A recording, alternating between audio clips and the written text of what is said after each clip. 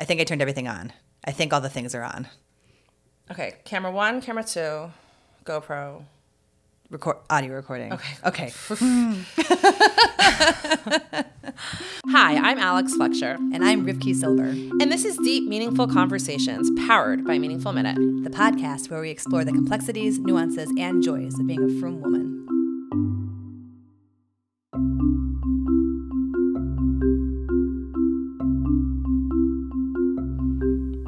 Welcome back to the podcast. Today we are talking about developing resilience, one of my favorite topics. And the whole concept of resilience, I think, seems to have taken on new significance with COVID-19. I guess not COVID-22. No, COVID-22. Like I would ever imagine. I know 19 sounds very, very long ago. It does. But of course, like right when this whole thing started, everyone wanted to know how they could strengthen their resilience, coping mechanisms, in face of this just new stress and upheaval that came into our lives that the pandemic brought about. Mm-hmm. So let's start by defining the terms. Resilience is the ability to bounce back in the face of adversity. It's really about how we respond to stress and upheaval. So the more we can build our resilience muscles, the better that we respond to stressful situations. Right. And, as you're saying this, Rivki, I'm thinking about how resilience can really wax and wane in different life circumstances and different periods in our life, stages in our life, and also depending on different challenges. Like there's some, I find, some of my stressors I may have more resilience in, and then I totally handle that one well.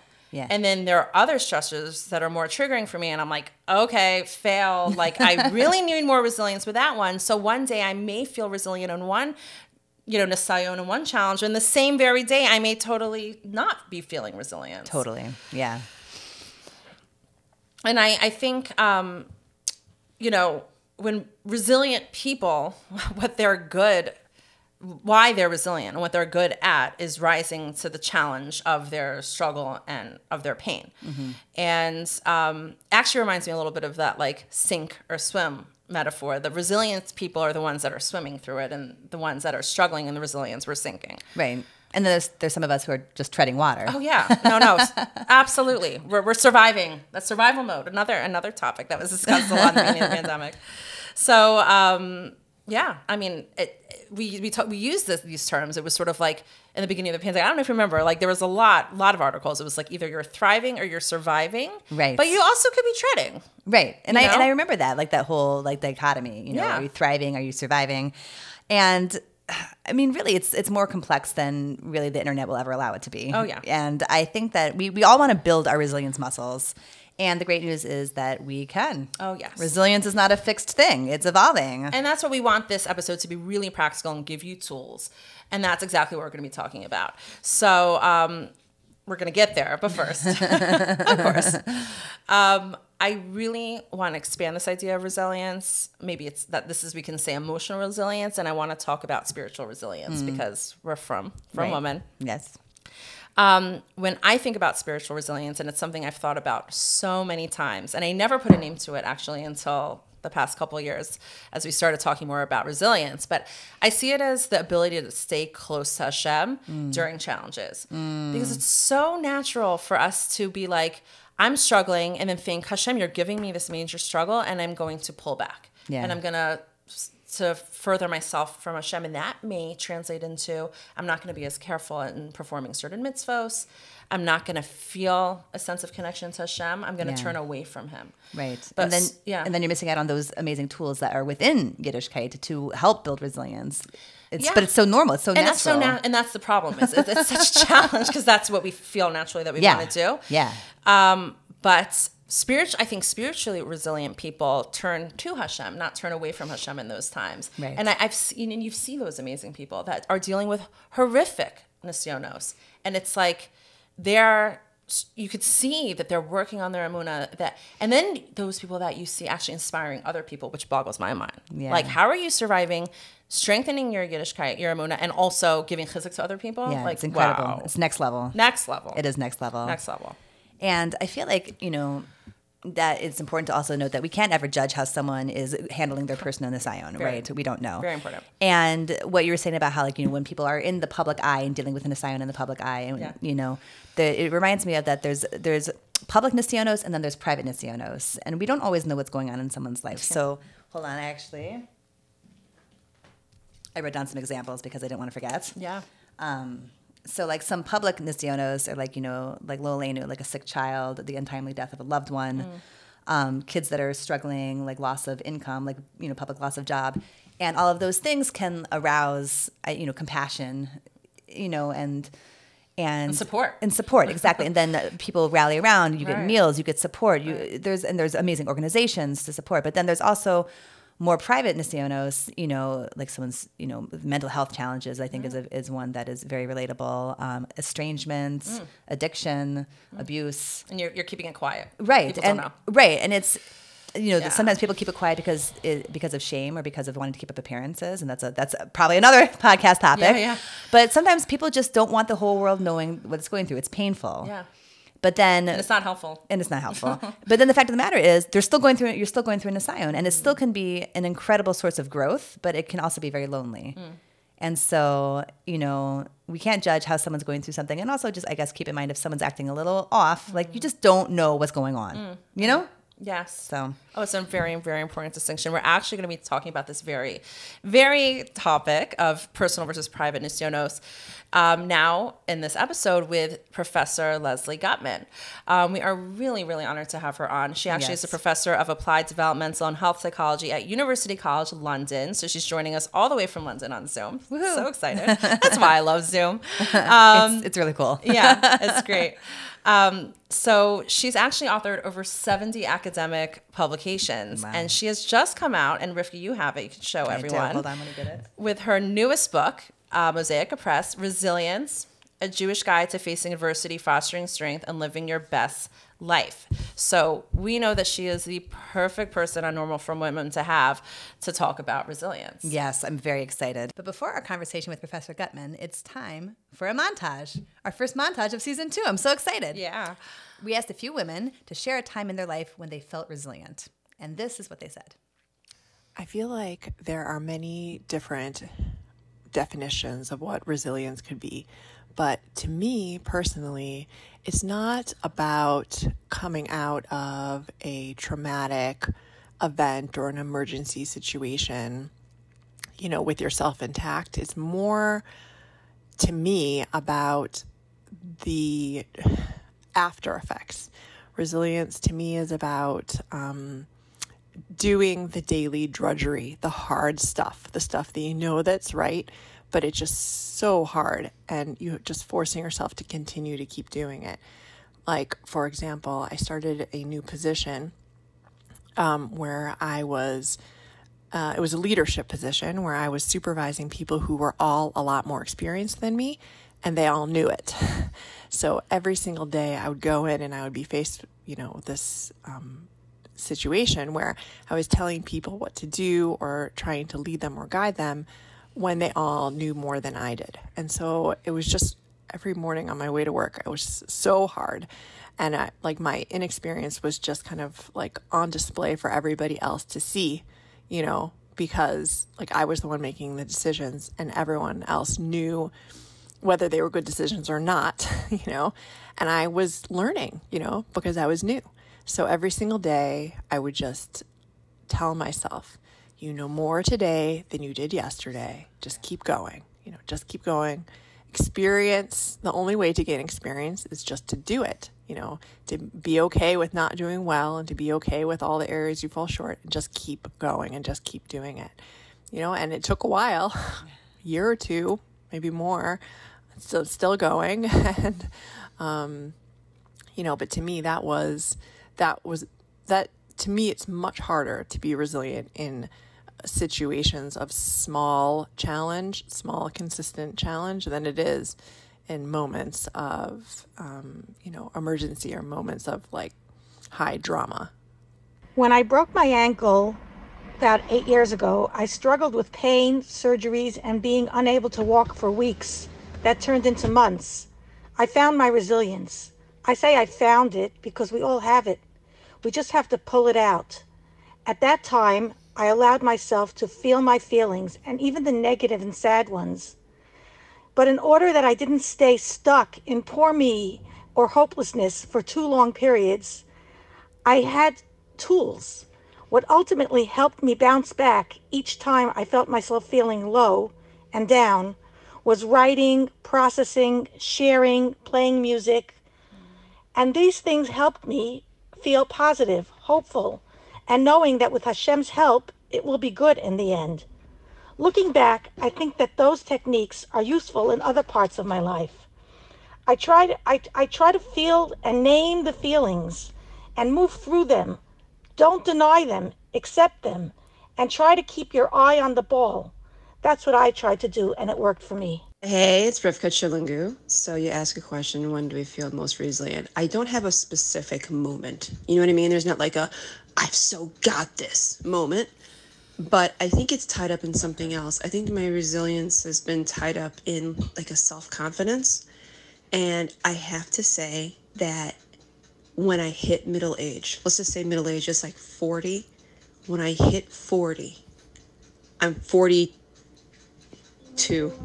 42 now. I just got this sense of like confidence. And I think it's not an arrogance, because I despise arrogance more than anything on this planet. It comes from a like, you just kind of stop caring more. I never really cared much, but you stop caring more, and you get this like confidence boost of like, I can do this. And I think that feeds into resiliency, because you're like, no, I'm not going to let this beat me. I'm going to hang in there because I can hang in there. I know I can hang in there. I've accepted the social structure around me. I've accepted help from friends. I've learned how to ask for help. Something happens, man. Something really beautiful happens when you start getting wrinkles and gray hair. It's a great trade-off. I mean, I think people need to embrace that more, you know? But, so yeah, if I'm going to say something that gives me a moment that gave me resilience, was it tied in with that moment of self-confidence? Middle age, baby. Middle age.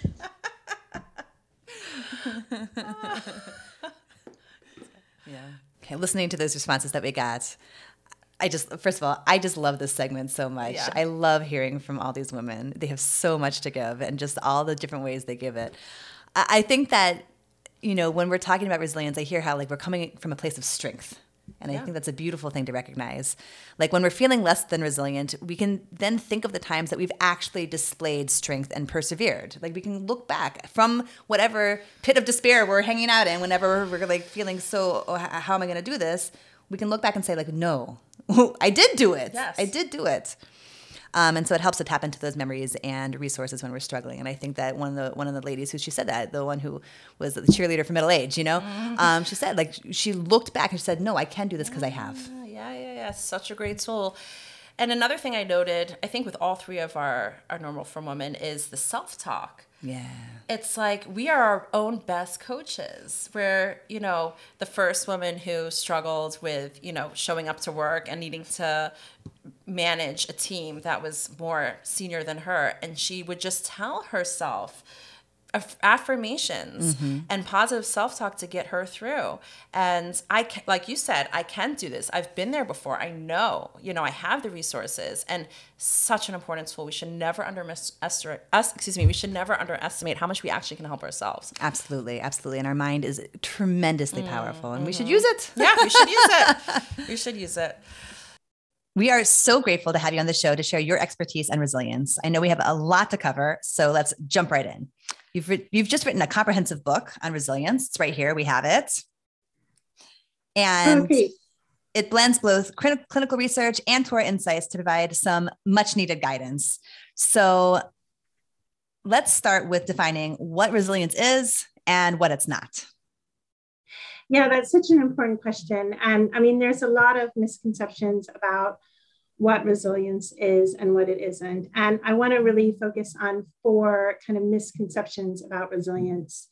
And I think the first one is that resilience, you know, a lot of people think resilience is about bouncing back or recovering quickly. And really, I always think of bouncing back as one of those racquetballs that you throw against the wall and it just comes back and it looks exactly the same. But, really, that's not true for us humans. When we experience hardship, it hurts us. And we also, we don't stay the same, but we have the ability to learn and to grow and rebuild. And in this way, resilience really isn't about bouncing back into who we were before. It's about bouncing forward into who we can become. It's about actualizing our potential. I love that. The other kind of misconception about resilience is that it's about being invulnerable. But of course, adversity hurts. We can't forget our heartbreaks or dismiss our sorrows. And it's not about, ignoring that pain or putting it in a compartment in our brain and not thinking about it anymore. What resilience really is about integrating our challenges into our new reality and creating a sense of oneness with ourselves. It's about adapting and becoming stronger in the face of adversity. It's about knowing that our trials, they haven't broken us. They've formed us into wiser and stronger people. And the other thing that I often hear a lot is that resilience is a personality trait, it's an attribute, but resilience isn't anything that we're born with. It's not something that some of us have and some of us don't fundamentally. Resilience is something that's made, and it's basically a set of skills that we develop and we learn over a whole lifetime. It's a journey. It's a journey that we take when we transform our setbacks into new opportunities and new pathways. And like a muscle, we have to continually work on our resilience so, we can effectively handle any challenge that comes our way. I think the last point is really that people think resilience is extraordinary, and it's not. I mean, we hear these stories or read these books of people that experience the most difficult hardship, and we think, gosh, I could never do that. But, here's the secret is that we all can. And that's what decades of resilience research has shown us. It's shown us that people really have the most astonishing resistance and recovery and resilience in face of the most difficult and traumatic adversities. And basically the human capacity to recover is just much far greater than we realize. It's difficult, but we can all do it. I don't know. As you're speaking and you're talking about the research that's done here, I mean, this is gold. I mean, we have certain, like you said, preconceptions, just, I don't know, based on what we think things mean. And it's like, wait a minute, this actually has been studied. We have learned, what resilience is, what it's not, and how we actually can make a difference and improve it. So I find it just like I find the social sciences just so totally fascinating. It's just like a treasure chest waiting to be opened of facts, how we can actually make improvements in our lives. Yeah, I mean, that's what I really wanted to do with this book. I mean, I have all this knowledge on psychology. I'm a behavioral scientist as well. I do interventions. And I really wanted to have a book that combined to our wisdom, to our insights with all this amazing evidence that we have, so that we're really using evidence-based strategies to help improve our lives and help improve the lives of those we love. It's very, very exciting. Beautiful. Okay. So tell us, Tachlis, we want tips from you. We're going to take advantage of you on our podcast. You share your wisdom with all our listeners. Yep. I totally do this for personal reasons also. Free therapy. Okay. Sorry. Tell me tips how we can boost our resilience. And I also think about, we talked about this earlier in the episode, like there have been times that we've built our resilience and like we can tap into, and that can help us as well. Is that part of the equation, relying on strengths that we've developed, as well as looking forward and thinking of how we can create new tools to boost our resilience. So to give us a quick list of how we can get this done. Okay. Well, I don't know if that answer is really quick. There's a lot of good questions in there. That is true. But, sorry. I mean, in my book, I talk about kind of 3 sets of what I call strengths. And these are ways that research has shown that we can boost our resilience. We actually call these protective factors because they protect us against the negative effects of adversity. And one of those is personal strengths. And that's all, our own beliefs, our own thinking patterns, our behaviors, our emotions, how we deal with situations. And another important source of strength is our families. And the last is our external support system. And that's things like our friends, our community, and, even being in nature. So, and really these are things that build upon each other. And there's certain times in our lives where one kind of strength is important than another kind of strength. So, and that's really important to know. There's no magic bullet toward resilience. And I think the other question that you asked is also really a great one. And that is that, in my book, just like my title, I have one section on facing adversity, because when we're facing adversity, it's not really a time that we're going to be, building up our resilience. It's a time that we're going to be using all those resources that we've built up in the past. And we're trying to minimize, what the negative effects. So on that section, I really focus on strategies that we can use right then and there to really help us so that, to lessen the negative effects of whatever we're experiencing.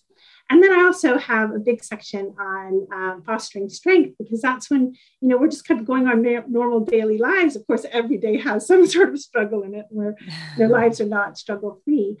But that's when we can build up all those amazing resources, those amazing strengths that we can rely on later. And then actually another chapter that I focus on is about post-traumatic growth.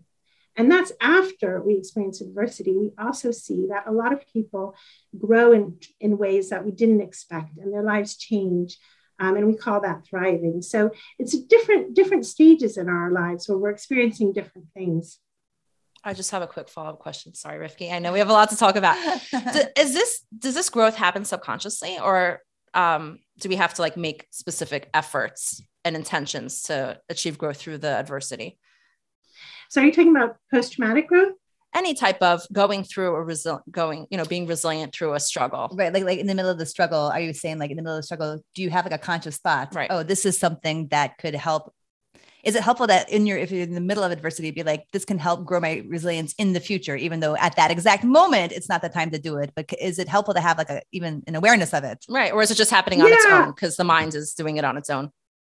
I think when we're right in the middle of adversity, we're just trying to survive. And right. That's why when I talk about adversity, I kind of give a roadmap of all the different emotions that we can experience and how to handle those emotions. And really it's about, hunkering down, using those resources that we have, and not creating new changes and new challenges that, make everything worse. Because sometimes we tend to do that. We make big changes when we're experiencing something really difficult. But, it's in the aftermath that people really think and go, gosh, if this didn't happen, I can see I would never have done this. I would never have, gone this trajectory. I never would have met this person. I wouldn't have never had this amazing relationship with Hashem or whatever it is. We can see that there was this growth that happened afterwards. Great. Beautiful. You have written a number of articles for H.com, and there was a great article that you wrote in 2020 on spiritual resilience, and we'll link to that in our show notes. So can you tell us a little bit about what does spiritual resilience mean and why is it important? Yeah, so I definitely wrote a few articles for H, and I also wrote one on resilience if people want to check that out. But spiritual resilience, and I talk about this in my book as well, and I refer about existential beliefs. It's really our faith and our hope, and it's also our religious practices, so the behaviors that we do, and it's also about having a higher purpose, and the meaning that we make out of the struggles that we experience. And it's interesting because there's a lot of research showing that spirituality and religiosity are important to protect us during times of adversity across all religions. So I was just reading the other day a really interesting finding that here in England, 18 to 30-year-olds reported that they were attending more religious practices during COVID. So, we can see that this is something that is protective across different religions and different cultures. But I think for Judaism, really all of our strengths are connected to our relationship with Hashem. They're all connected to a higher mission. So in a sense that for us, there's less of a division, because any way that we're improving ourselves, we're increasing our strengths, is all about, creating, getting closer to Hashem, improving our relationship with him as well.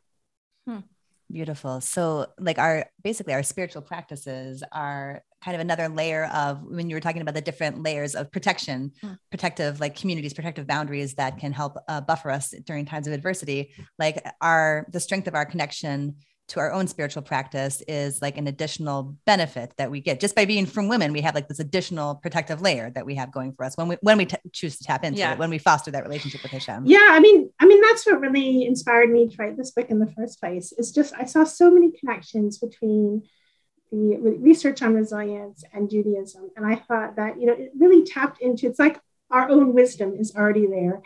And it really taps into that. And I think you're 100% right. And there's a lot of research showing, one of the personal strengths that I focus on in the book that really helps us with our resilience is emotion-focused coping. And that's when, we take all these difficult emotions that we're experiencing and we think, well, what can I do with these emotions? How can I, how do I handle that? And there's really two kinds of ways that we handle it. One way is an active way and one's an avoidant way. So an avoidant way is when we do things like we're venting our emotions and, letting them all out. And actually, while we might think that's helpful, actually that's really hurtful, because when we vent our negative emotions, our emotions build upon each other. And actually we find that in research that isn't very positive. So that's kind of an avoidant coping strategy. Whereas a positive emotion, active strategy that's shown to really be positive for our resilience is things like reframing. And that's when we take a situation that's really difficult and we see the positive side of it. And we see, what's the good that's going to come out about this? And or we can even reduce what's negative about it. So, I give the example in the book, if you're going through divorce, it might be, that you have your opportunity to meet, your true partner. But if you could also look at it and say, well, it's actually reducing all these negative, stressful life that I have because I'm not having this conflict anymore. And actually, what's so interesting is that research finds that people that are more connected to their religion, that are more spiritual, actually are better at reframing. So you're right, they all connect with each other. And of course, we could sit and talk about all the other amazing things about our community that help us. Obviously, one big one is just having a supportive community and, having people that we can rely on. That's such an important protective factor for us. Mm-hmm. Now, this approach that you just shared with us, we have to make sure we're not getting into the murky waters of toxic positivity, correct? When you talk about reframing, like we still acknowledge that we're feeling difficult feelings, but we're not having a whole emotion fest. Like you said, like completely expressing them in an unproductive way. Is that correct? Yeah. Resilience isn't about, like I said, it's not about not acknowledging that this is a sad event, but not acknowledging that we always have to be happy. It's about understanding why we're feeling this way. Our emotions are clues to what's happening in our life, and we have to accept our emotions and think about them and understand them. Why am I so upset about this? Why am I so angry? Usually when we have these emotions, there's a fear inside or a sadness that we have to look into and understand. So it's about being reflective, but it's also about understanding that our emotions don't have to control us. We can behave in ways that are positive, and we can find positive outlets for our emotions so that we don't have to kind of go down this cascade of negativity. Wow, this is good stuff. Fantastic. Okay, I wish we had more time. We're just going to end with one more question. We've talked about public nisyonos and private nisyonos that people aren't going to be privy to for many valid reasons. How can we tap into this concept of resilience in dealing with the various nisyonos that we face in our lives? Yeah, that's such a great question. And I'm going to kind of say two kind of parallel things before I answer that. But I just want to say that any kind of private struggle that anyone's experiencing, please do not make it entirely private. Everybody needs someone that they can rely on, whether it's a best friend, whether it's your spouse, or whether it's a therapist. So, please, if you're going through a private struggle, find some help. And the other thing that I want to mention really with that is that a lot of times, I think with a private struggle, one kind of challenge to that is a feeling of shame. So sometimes we don't want to share what we're feeling because we're worried about shame. And I think what's so interesting, and I think your podcast does such a great job of that, is sort of normalizing struggles. Actually, 50% of us are going to experience a mental health difficulty at some point in our life.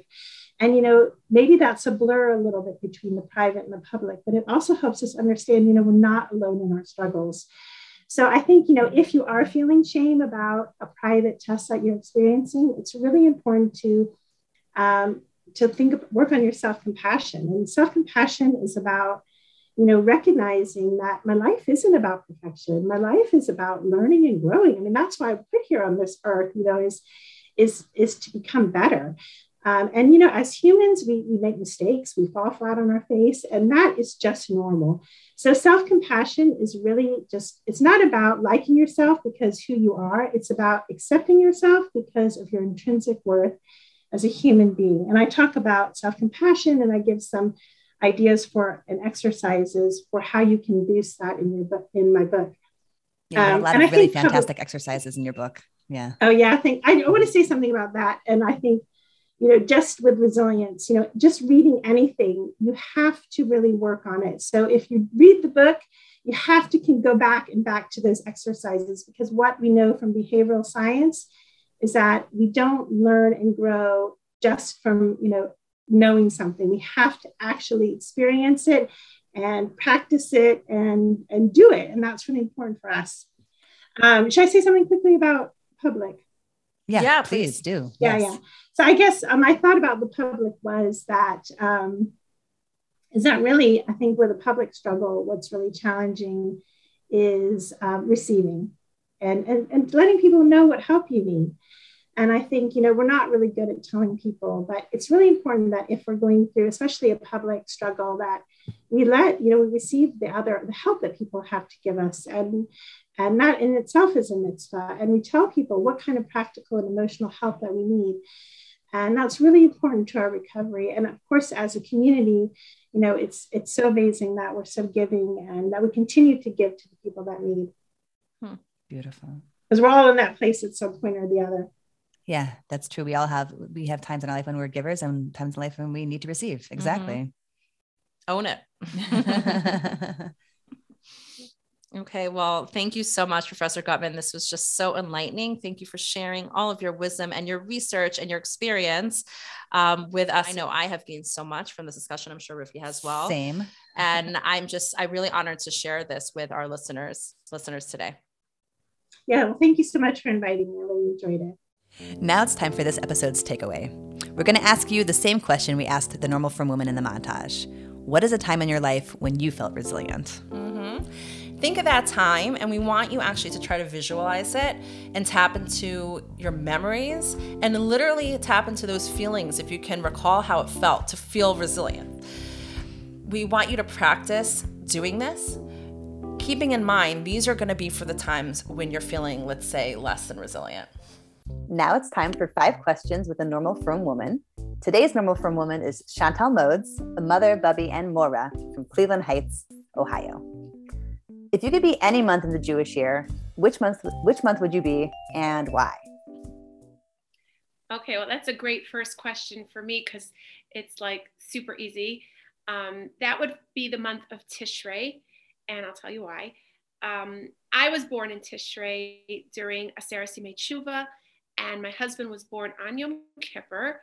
Our oldest child was born the day after Yom Kippur, and our first grandchild was born during Sukkot. But aside from all these births and birthdays, which could be a little rough on our grandparents giving all those gifts, clearly the month of Tishrei has so many Yom Tovim, more than any other month. Rosh Hashanah, the new year, Aseret Yemei Tshuva, followed with Yom Kippur. It's a very serious time. It's a very important time. And then right after that, we get to the Yontif of Sukkot, which my family really looks forward to. It's Zman Simchasenu. It's just the whole package. We love it, building the sukkah, the meals and the decorations and the food and the guests and being together. It's just, Baruch Hashem, an amazing, amazing time. And one more point, besides all these happenings during Tishrei, I think on a more organic level, for me personally, is what Tishrei represents. I think in the zodiac calendar, the symbol of this month are the scales, in Hebrew, Moznaim, which represent mishpat and justice. And I think that's just a part of my personality. I've always for as long as I can remember, been very passionate about justice of all kinds. I have like this really strong sense of right and wrong. So I think this month like really encapsulates who I am. What's your favorite mitzvah and why? Okay. I did think about this question a little bit. And at first it was sort of like, oh, how do you pick a favorite mitzvah? For me, it would be like picking a favorite flower. You know, each one is beautiful and you are in different moods. So you like different ones. But I think the thing that was just speaking to me when we say favorite mitzvah is perhaps a mitzvah that I think that I'm a little bit good at. You know, we all have different strengths and talents, and for one person, one mitzvah might be hard, and for someone else, you know, it's a breeze. Some people struggle to make Pesach or to be an adult child and do kibbut of aim. So I'm not saying that we shouldn't keep working on those mitzvahs that are more challenging, but I'm just going to pick one that comes more naturally to me. And that is the mitzvah of nosei be'ol chavero, carrying the burden of your friend. That's how it's literally translated. And I checked with my husband, is this indeed a mitzvah or just like a nice thing to do? And he said, no, it's a mitzvah. It's actually a chelak of chesed and v'halachta b'drachav, imitating Hashem, who clearly is nosei be'ol with us. And he also pointed out that our leaders and Rosh Hashivas and Rabbanim are very busy with this mitzvah, taking out from their, you know, important schedules and, you know, their time to do this mitzvah. So it is a mitzvah. And sometimes being nosei be'ol chavero is helping your friend with a struggle. And I think there are some people that are really good at that part. Like when your friend has a problem, you're there, you show up. But having made a few simchas in like a short amount of time in the last couple of years, I was really touched and blown away how some people just really show up for your simcha. They come, it's not just the platter of cake or the candy tray, but a good friend is genuinely happy at your simcha and happy for you. And it taught me a lot, you know, how people expressed their joy at our simcha. And that's really what I try to do with other people, to just show up, to be there, whether it's a hardship, a hard time they're going through, or being there for the happy times and being able to connect with them like that. So yeah, nosei be'ol chavero. What do you do to recharge? Okay. In general, I mean, it's a great question for women everywhere, I think, and everyone has their thing that helps them to recharge. But first off, I think I have to say that I'm not somebody that allows myself to get to empty. I see a lot of people around me. Some people have a lot of people that they have to take care of, a lot of things that they do. They juggle a lot of balls. And for those people, it's like very quick to getting to empty, and they better figure out how they're going to recharge. I don't do well if I get to that point, if I'm physically tired, if I'm emotionally tired. So I do different things throughout the day and throughout the week to help me kind of stay on an even keel. However, I do find a great benefit, and it's super recharging for me, is that in connecting with good friends. Baruch Hashem, I'm blessed with some amazing friends, and I just learn so much from them. So it doesn't happen like super regularly, but I do make sure it happens on a semi-regular basis. It may be going out for lunch, taking a trip somewhere, going for a walk, a dinner date, or just connecting in some way for more than just 5 or 10 minutes. And like I was saying, I learned so much from them. We might just get together and laugh, you know, and that just feels great. Bounce off some ideas if I need to, you know, check in with somebody. I was thinking, in a way, it's sort of like therapy. I think sometimes people use a professional in that way to bounce ideas off of them, to just do like this reality check. And when I walk away from that kind of an interaction with a good friend, I feel great. I feel grounded. it's wonderful. That's how I recharge. What do you love about yourself? It's such a cute question. Wow. Let me think. I think I'm going to pick something that I think just helps me a lot throughout my adult years. And I've heard it echoed in people that I work with, especially. Sometimes my principal will come and say, okay, I know you're going to be flexible about this and this schedule change, or I'm going to come to you last. And they'll refer to my sense of flexibility. So that means a lot of different things on a practical level, on an emotional level. But I think that life has so many ups and downs. What we expected out of one kid or a relationship or a community, things just don't always go as planned. And it can just totally derail us, or we can just stay elastic, gosh, my life did not follow the script that I thought it would. And if I was not going to change and grow and adapt to that, I would be in trouble. So I try to stay flexible. I try not to be too rigid. I think it's just a really important midah just for a successful life. I'm not saying I'm perfect at it or I've mastered it, but it's something that I value in myself and in other people. And, having a kid who went through shidduchim, like, I was really looking for somebody that can stay flexible. Like, oh, you want to go move out of town? Okay, I think we can do that, And I think that really just helps. And last question, what do you think the frum world needs more of? Wow, that's a great question. Something that I'm just like feeling lately, and that is positivity. I do a lot of reading online, the printed magazines. I talk to different people. I mean, let's face it, Klal Yisrael is no different than any other group of people in that we have problems, and guess what? We all know what those problems are. You and I, we could probably come up with like a long list of problems. And I'm not saying that we shouldn't figure those out and talk about them and problem solve, and that's all great, but never at the expense of our positivity. We live in an amazing community. We just look around us. We have like amazing neighbors. Our kids have super teachers. We've got incredible leaders and rabbanim and rebbitzins. And I mean, the list just goes on and on. We have to really stop and recognize that we are blessed with some amazing people. Are we going to see headlines that are disturbing and shocking? Yeah, but we just can't lose sight of the people that we are and where we come from and the society we're raising our children in. We have to never lose sight of how lucky we are to really be here. Rivki, I actually shared with you a few weeks ago this idea that I was trying to launch. I made some efforts and maybe I'll go back to it, but I was just blown away one day when I realized we do need more positivity. I came up with a little slogan. It's not super original.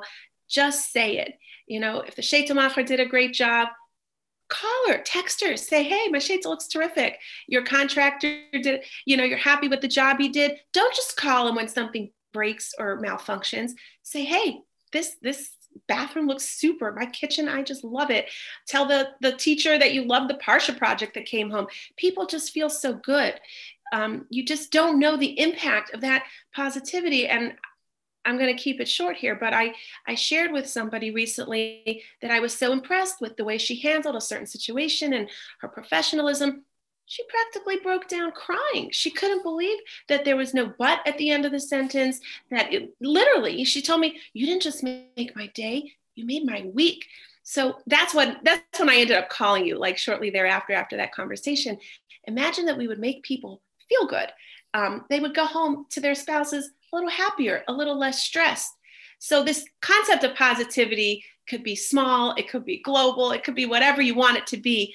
And just one last point about that, I read that there was a certain family who had a very seriously ill relative in the family. And, you know, sometimes you read people want you to be careful on Shmiras Halashon, or do this or do that, having their family member in mind. And this person said, think of something to thank Hashem for and have us in mind, which was kind of like original.